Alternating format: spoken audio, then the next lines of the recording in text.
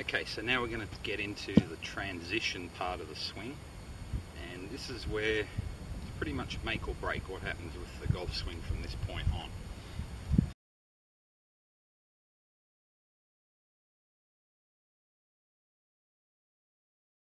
I've heard a lot about moving onto our left side when we're swinging. Now, I really think that's a big downfall of a poor golfer. Now, they take that literally. They'll get up the top here, and they'll just go straight to their left side, and it automatically just throws the arms over that way as the weight moves forward. So they lose their center, they lose their sternum and torso rotation by driving straight to their left side. All the good players, they felt like they were going left, and they did go left, but there's a reason for that. As they got up to the top here, they pushed down their right leg more. So you actually push down your right leg, and my weight in this leg and hip go that way just because I'm a human, because I have balance. If it didn't, I'd just fall over down here. So we go up to the top, push down our right leg just ever so slightly. This counterbalances to the left. Now we've got the club behind us, and as then we turn and rotate, then most of the weight then finishes left on the other side of the ball. Now weight is still really going to be behind the ball because we've got our torso rotated. Down the right leg saves all our rotation, so we can see most of my weight is behind the ball. Now if I drive onto my left side, now you can see like closer to half and half is on either side of the ball. So that's going to promote this steeper downswing, less forearm rotation, and the club's going to come over the top.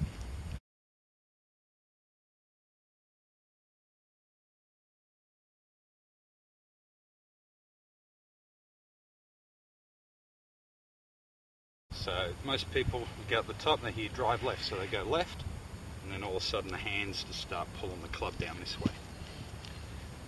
So to make our body work properly, we've got to sequence it. So the ideal sequence would be up, down the right leg, let this counterbalance, lets the club head fall behind us, gets our elbow in, and then from there, then we can start making all our body get involved in the shot. So it's only for a split second, but it makes a massive difference as to path and as to what our forearms are doing. If I get up the top, pull that way, I've lost my forearm rotation as opposed to here. So if I'm coming down from the top of the swing here, see it from this angle, if I pull with my left side, automatically wants to come over this direction. If I work down my right leg, my left still leads, still goes that way, but I've got all this torso saved and the club slots behind me. So from there I have somewhere to go. So to make the pivot work, we have to have the club behind us. If I'm over here, my brain says target's here, everything just works. If I'm over here, the brain says the target's there, I've got to stop something and throw my hands and arms or hold on at the ball.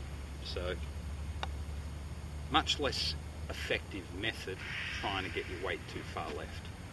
And we'll see this in a lot of the players. See Sam Snead with his squat. If you go down your right leg, your left leg counterbalances you. There's your squat right there.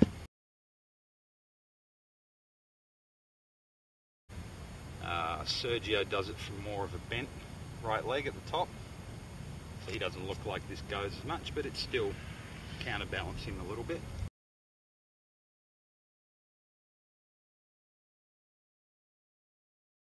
And then a few players like Hogan that went from straight, more of a straight right leg, push down your right leg, and it looks like you're actually falling a long way left.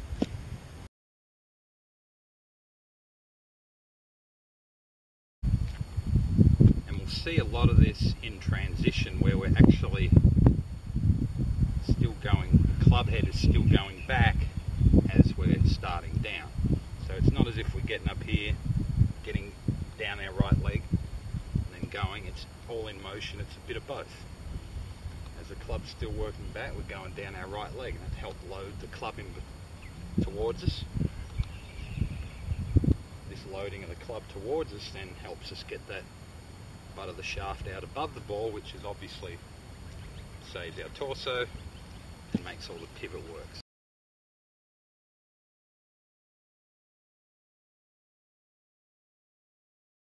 We've got the the poor golfer who doesn't have any torso work at all in his swing. Probably seen this guy on the range. Just pick his arms up, so there's really no torso rotation whatsoever. So unless he makes a massive move like this coming down, he's never going to get the club behind him. He's just up and he's down. Also got the guy that has too much weight on his left foot going back. Same thing.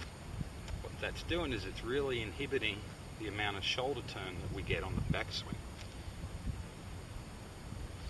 So you've got to pick your poison on the backswing, what works best for you. Obviously we want to get our weight behind the ball and onto our right leg a little bit, because again that gives us this avenue to get the club into coming down. So that's why I don't teach the backswing too much. Get everyone to work on impact first, what happens through there and beyond, and we start working on transition. A lot of their backswings form from all that. So like I said, it's no use trying to be perfect back here. Call that an on-plane backswing. Doesn't matter if you're not loading and you're just pulling. It's not going to make any difference coming down. So we don't hit the ball with our backswing, we hit it from here onwards. So that's where we're really building our swing around, and the rest will start to take shape once we get better and better at that.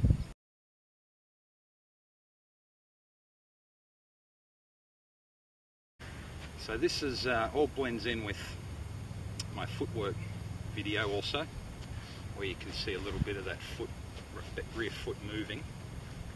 And that's all because there's still a lot of pressure down in that right foot.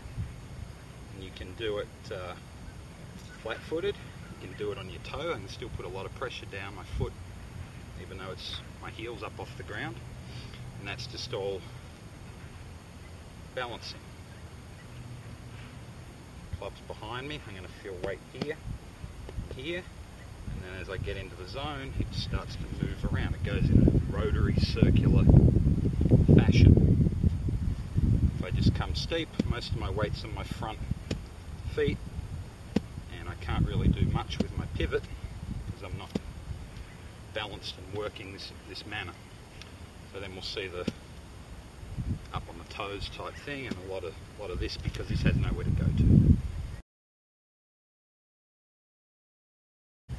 So hopefully that gives a little bit of understanding. We certainly get our weight left, but it's not an intent, it's just our body at work. And then of course as the mass just keeps moving, then we do really end up on our left side. And I got some pictures of this golf article back in the 80s. Probably not as high tech as what we have today, but still shows really what's going on. Scales in the background, it'll show you a lot to do with where the weight is and where we think it is. So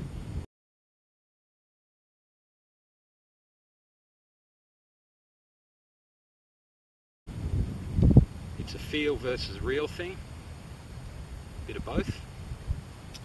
Like I said, we are going left, but we're really trying to pressure down the right, because the right gives us all this rotation to be able to use later on, and it gives us this avenue to get the club into. Our left leg balances us so we don't fall over, and from there in position to just keep on turning, get through the shot with nothing disconnecting. So hopefully that'll help you get a good understanding of that. You can do some work in a mirror, start off with some small shots, and feel that you're going to feel more right to go left, just like you would throw a ball. Back, through.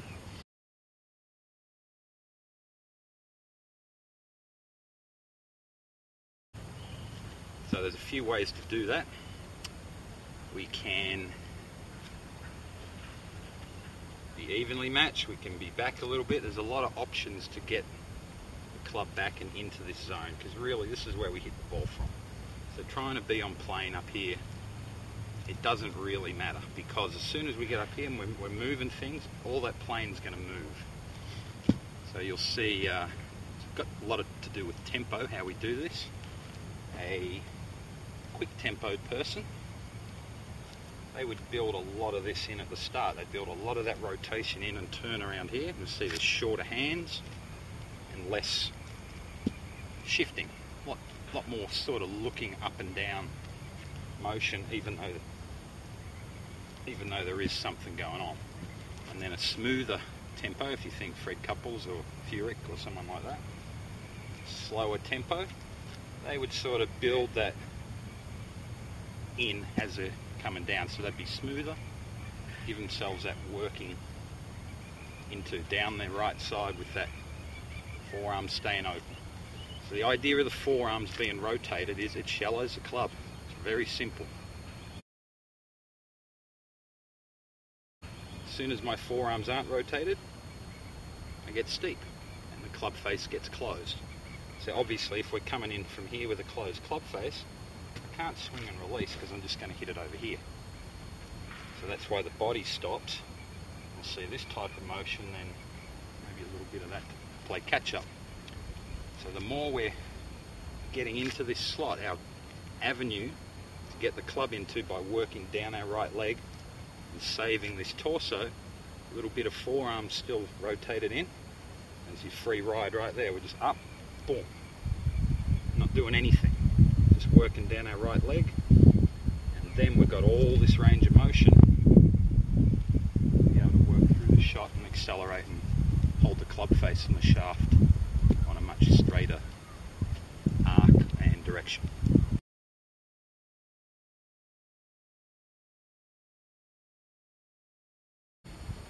There's a lot going on in the swing, helps to understand it a little bit more, so I think that should give you a little bit clearer idea of what's really happening.